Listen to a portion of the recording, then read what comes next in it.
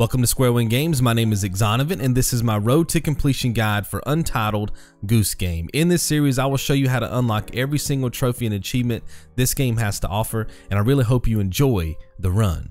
Two quick announcements before we get started. Number one, always make sure you're checking down below in the description of each one of the videos in this series for a full video timeline in case you want to skip around to a specific part of the guide. And the second thing is to always read my pinned comment. It'll be the very first comment down in the comment section. If I have to make a correction with the guide, whether it be the gameplay or something I say in the commentary, I will always list those corrections down below in my pinned comment. If it's your first time watching one of my guides, just know that I monitor my comments 24 hours a day, 7 days a week. If you ever have a question about this guide or any of the other guides on my channel, make sure that you leave a comment and I'll get back to you as quickly as possible. That's all the announcements I have for you guys. Enjoy the guide. So the first thing that we want to do before we get into the game is go into our options menu. Of course, you can check out other settings if you want to, but the main two that I want you to look at is the text, okay? Whether you want plain text or whether you want things to be in cursive, that's entirely up to you guys. I prefer it to be on plain text. It's a lot easier to read when you get into the speed runs. I will talk more about speed runs at the end of this episode, but for now, go ahead and press square to honk.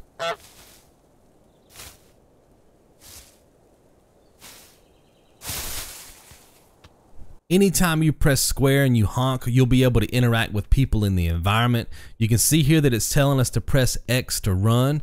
Now notice how wide my turns are. See how I'm not able to stick to that path? I'm running into rocks and objects in the environment. That's because in order to make tight and precise turns, the game wants you to let off of the X button, make the turn, and then hold down the X button again to sprint off in any direction. Now I want you to notice how tight and precise my running animation is, and I'm not holding down the X button and letting off to make my turns. I'm actually spamming the X button. So basically you have two options when it comes to running in this game. You can hold down the X button, let off of the X button when it's time to make a turn. When you make that turn, hold down the X button again to sprint off in a direction. But you're going to be making those wide turns along the way if you accidentally hold down the X button while you're trying to turn at the same time. If you want to avoid that, okay, you can do exactly what I'm doing in this gameplay and just spam that X button constantly. You'll always have precise movements over the goose if you do it that way. So I would encourage you to take this time and master the running method you want to use for the rest of this series. Trust me guys, when it comes to these speed runs, running is so crucial. I know that seems trivial because we've been playing games our whole life. Running with the character is not a big deal. You only have 7 minutes to complete a list of tasks, okay? And if you're making wide turns and running into things, it's going to cost you seconds, and that can make or break your speed runs. You also want to master other animations like holding down the L2 button to go underneath objects. You can see that in the gameplay now. You'll see on my next pass, I'm going to pick up the tennis ball by holding down the L2 button and hitting O. And then I'm going to quickly put the tennis ball back on the stump. See how fluid that motion was? I went underneath the object, picked up the tennis ball, moved it straight to the stump. I'm going from one object to the next. You want to become very comfortable controlling the goose before you continue.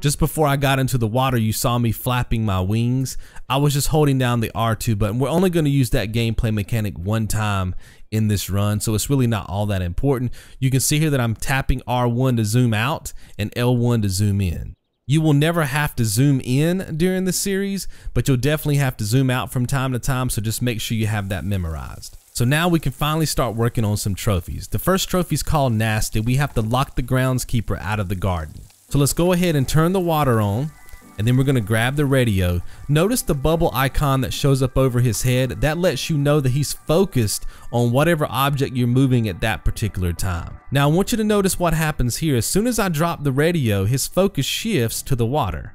Now in just a second, we're going to shift his focus from the radio to the keys. Now we need those keys to be able to get this trophy because we have to lock him out of the garden. Notice I grabbed the keys. Now he's worried about the keys. I'm gonna drop the keys, and then boom, his focus goes back to the radio. Now all we have to do to get the trophy is wait for him to walk away, because remember, now his focus is on the radio. Once he gets far enough away, grab the keys, go inside of the garden, drop the keys by pressing O, go up to the gate, press O. That will be enough to lock the gate, and now you can get the trophy nasty.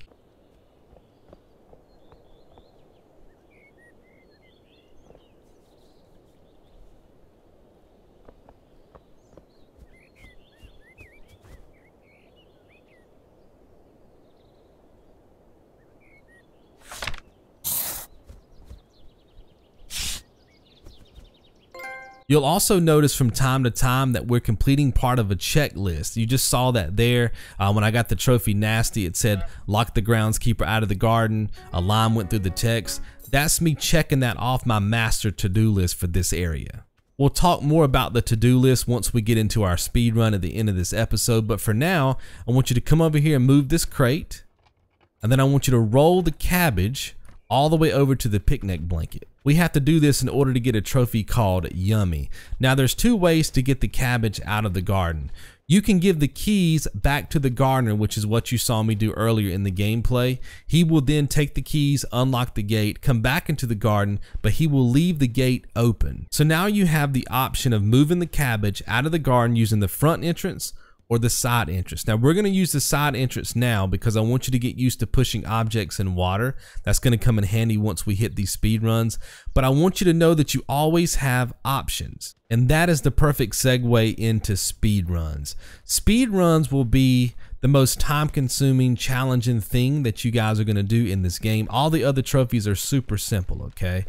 Now, I've built in some buffer time to these speed runs. It's usually a minute, maybe even 2. I want to say that this first area speed run takes me a little bit longer because you'll see that sometimes the AI does not always do what you want them to do, and that's why I've got the buffer time in there. I think this particular speed run that we're about to do is my, I guess if you want to call it, my worst one. I still beat it by like a minute. But I think all the other speed runs, I have about a 2-minute lead on those, maybe minute 45 seconds, which gives you time to, make a few errors. If the AI responds a little bit weird, it gives you time to recover. But the main thing I want you to take away from this is that there's multiple ways to move objects in and out of these environments. If at any point the people are not behaving like they're behaving in my gameplay, I will always have another way you can move that object out of the environment. So after you pick up the Yummy trophy, go ahead and restart your checkpoint. That resets all the items in the area, and now we can officially start our speed run. The first thing that we need to do is get into the garden using the secret entrance. You'll see it at the bottom of the screen, checked off of our to-do list, and then pick up the flower. No matter where the groundskeeper is, find him. You can even honk with the flower in your mouth, run up to him, just get his attention, get him to focus on the flower, and then drop it. He'll pick it up and carry it over to the plant bed. As soon as he goes to plant it again, grab the hat off his head and run it around the corner by the gate and drop it. Now you have to be quick about this because if the groundskeeper sees you leave the area, he'll leave out of the front gate and go around to pick it up. If that happens, just reset the checkpoint and try again. Notice how his focus has shifted. He's looking for a new hat to put on because we just stole his other hat, right? While he's distracted, grab the pumpkin, take it out of the secret entrance and put it in the river. Now there's something very important I want you to understand about this game. You do not have to be watching the people perform the action to get credit. Notice at the bottom of the screen, boom, make the groundskeeper wear his sun hat. This is so important when it comes to speedrunning. You want to multitask, okay? Notice we got the pumpkin in the river, we're grabbing the carrot now, and then in the meantime, he was over there putting on the sun hat. So we got 3 things done in a small amount of time. Now you have to be really careful when you're putting these items in the water. You can see that I put the carrot in the water in a specific spot because I know there's no weeds that it can get hung up on. The pumpkin, if you go back and watch the gameplay, I made sure that it was in the middle of the river. And that's because I wanted it to flow down straight and not get caught on the weeds either. Remember, it's all about multitasking. Here I'm drawing the groundskeeper out using the radio.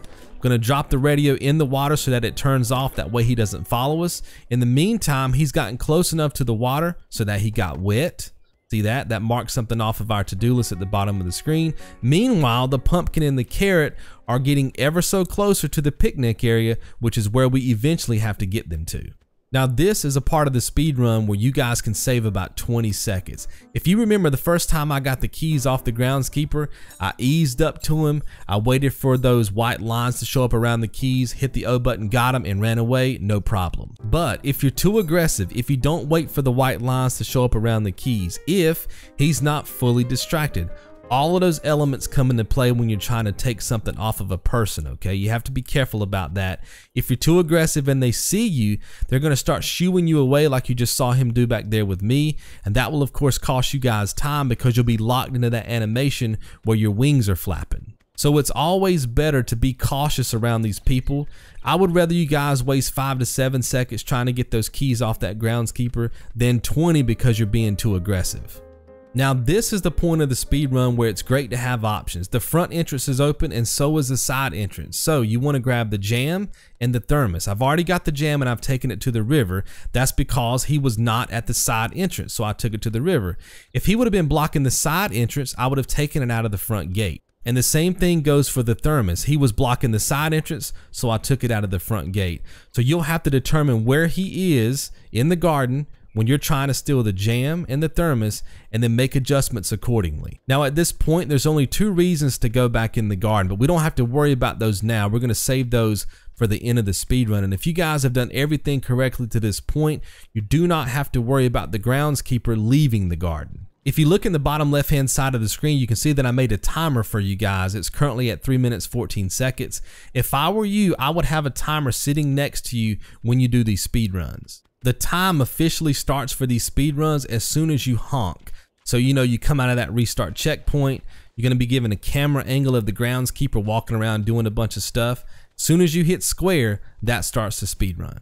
Now in order to successfully complete this speed run and get the trophies, we have to do everything on the checklist before the church bells ring. Now for those of you who are using your own timer, you won't really have to worry about this because your timer will tell you if you're getting close to the 7 minutes. For those of you who are not using a timer, if you hear the church bells ring, it's been more than 7 minutes, you'll have to restart and try it again. Now I know that there's a lot going on with the speed run, a lot of things we have to move. Here's the best way to break down these speed run, guys. 1 step at a time. Pausing the game does not affect the church bells ringing. Your timer stops. This means you can break down these speed runs 1 step at a time, okay? So you would pause your game. As soon as you drop the carrot off, you would pause your game. You would go, okay, where's Exonovic going next? Okay, he's getting in the river. He's going over there to get the jam. He's going to take it back to the picnic. Meanwhile, your game is paused. Your timer has stopped. You're just memorizing 1 step at a time, okay? As soon as I drop the jam off, boom, you would pause my video, unpause your game, and perform that step, and then continue with the guide. If at any point you feel like time is getting away from you, you've learned those steps already, restart checkpoint, now those will come natural to you, right? And eventually you'll have the whole thing memorized. Now, as soon as you have the picnic set up, run back into the garden. You have to catch this groundskeeper when he's planting this sign. Notice the hesitation. He hesitates once, twice. On the 3rd one, honk. That's going to cause him to fall through the door, grab the rake, and take it to the lake. You'll notice in just a second that we get credit for making the groundskeeper hammer his thumb. And then as soon as we put the rake in the lake, we will finish our to-do list, and you guys will pop 2 trophies. The first trophy is called the Garden Quickly. That's for completing the speed run before the church bells ring. And then the second one's called the Garden. I hope you guys have enjoyed this episode. Any questions, leave them down below, and I'll see you guys in the next one. Be good. If you enjoy my videos and would like to support my work, you can do so at Patreon. I offer a ton of rewards from behind the scenes coverage, RTC visual guides and workbooks, even early video access. Monthly pledges start at $1 a month, and for those of you who support me already, I greatly appreciate it.